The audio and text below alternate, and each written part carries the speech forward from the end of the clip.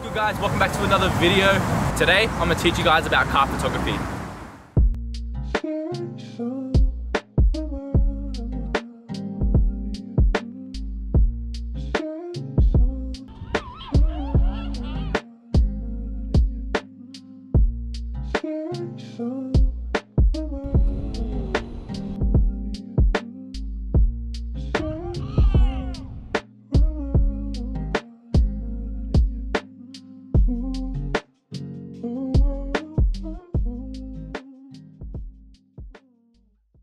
So if you guys are amateurs or even skilled, I'm going to give you guys 5 tips that will get you started or improve your skills.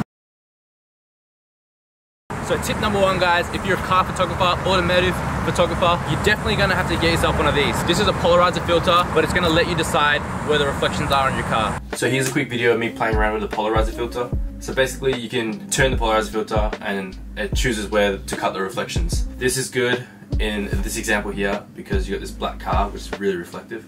If I did have a polarizer filter in this particular shoot, I could have easily turned the polarizer filter and cut that whole reflection out of that building. That way the car would look ultra smooth and less distracting too.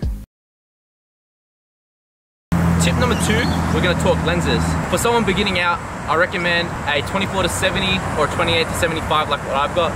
That is going to give you lots of range to do all your photos. But there's a few other lenses that I will talk about that are really good, especially prime lenses like this 85. So these first 3 shots are all shot on the 28-75 with Tamron. You can also get like a 24-70 by Sony, but I chose the cheaper option and it works perfectly fine. I recommend you start off with a lens like this just because you can get like heaps of angles because of the focal range.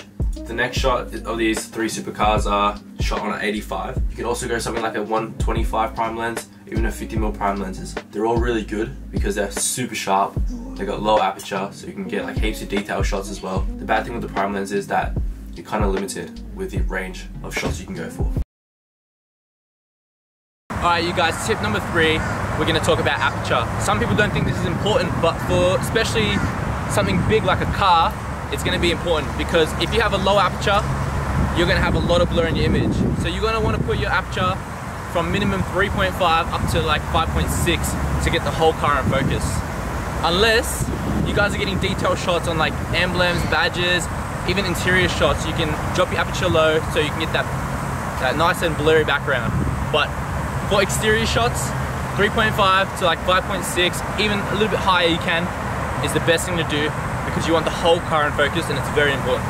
In this shot right here, guys, the aperture was actually shot at around f4. It's not all that bad, but because it's shot at f4, it's got a shallow depth of field. What that means is that from the focal point, it's only getting a certain amount of the image in focus. If I did put a higher f-stop, like 5.6 or even 6 or 7, the depth of field would be a lot larger, which would mean more of the car would be in focus. Tip number 4 is what time to shoot in the day. Nighttime photography is really good, but if you want to shoot in some decent lighting, you do not want to shoot in midday. The harsh lighting will create lots and lots of really bad reflections on top of your car, and it's not flattering. What you want to do is you want to shoot at times when it's sunset, sunrise, and even nighttime. So basically what you guys want to find is soft lighting. Sometimes even at nighttime, some of the street lights will create a really harsh rebound off your car, which you don't want. So soft lighting is really what you guys want. I can give you some examples right here. So in the first 2 examples right here, we got PSI Ho and we got Troy Candy on his motorbike. With the purple ute, the lighting is like so perfect because it's that sunset, which makes a lot of soft lighting. Whereas you got the Troy Candy photo on the motorbike, it's not too bad. Like it's not a horrible photo, but because of the lighting, it's really hard to color grade, and also it's really what's the word? It's kind of saturated. So when you edit, it kind of burns out the image. That's a good versus bad example here.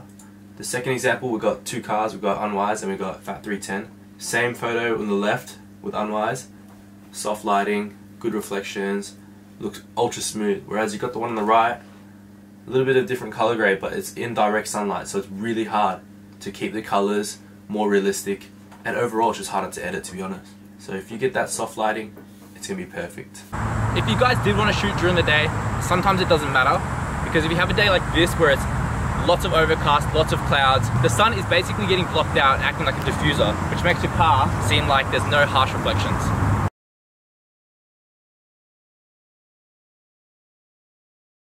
Tip number 5 is going to be about location.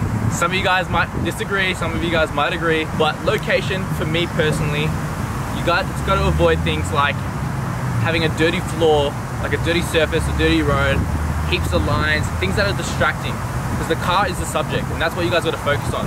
If you have something that's a bit minimal, a bit more low-key, then it makes your life a lot easier. Especially if you want to get that aesthetic going and make the car look as good as possible.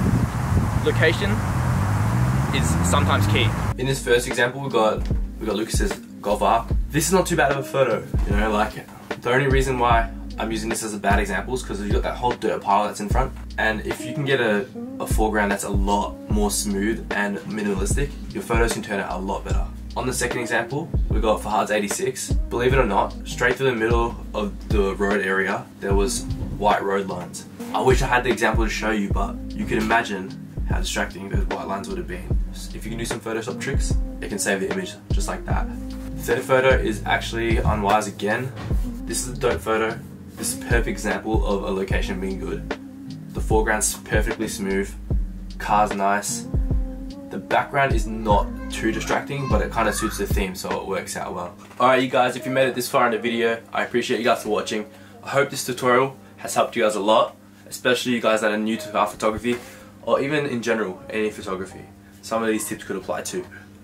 If you guys want to see any other videos, please leave a comment, leave a like and subscribe. It's going to help me a lot, especially when we're going to get this job full-time YouTuber and we can make videos all day every day. So again, have a good day and peace.